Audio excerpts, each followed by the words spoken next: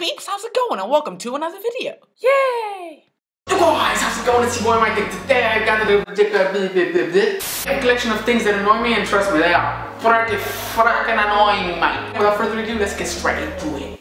Right, so first, you know how you have the cereal packet and it's faced up? You don't pay that much attention to it, so when you open it, you flip it over, and then once you've like taken all your cereal, put on the milk and everything, and then you realize that you opened it upside down, man. No, that gives me AIDS. When my sister and brother have done it, and when I come downstairs and want to eat like breakfast and everything, and I find out that the cereal packet has been opened upside down, I'm like, Mommy, go out and buy another one, I'm gonna eat that. Sorry, Mom. No, but seriously, I don't know if it's like OCD or something, but my brain cannot comprehend the fact that it's upside down. So what I do is I take the open side when it's upside down, flip it back over, open it the proper way, and I use it that way. Sick.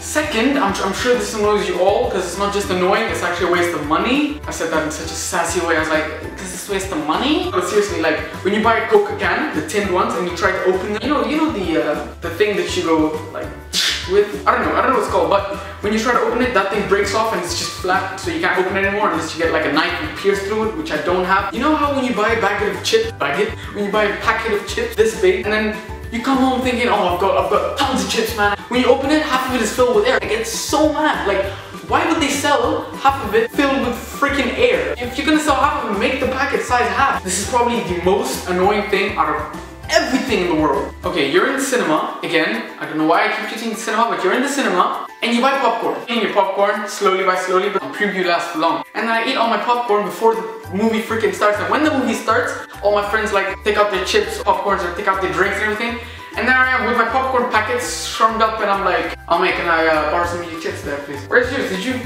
get your own, man? Jeez.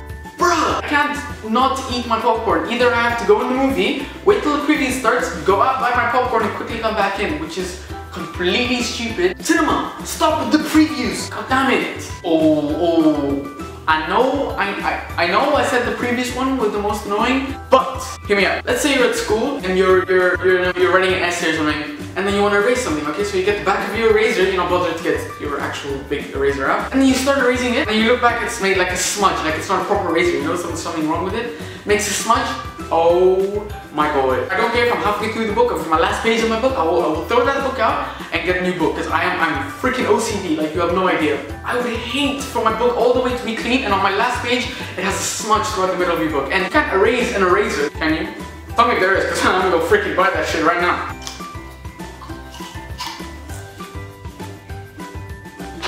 You alright, man?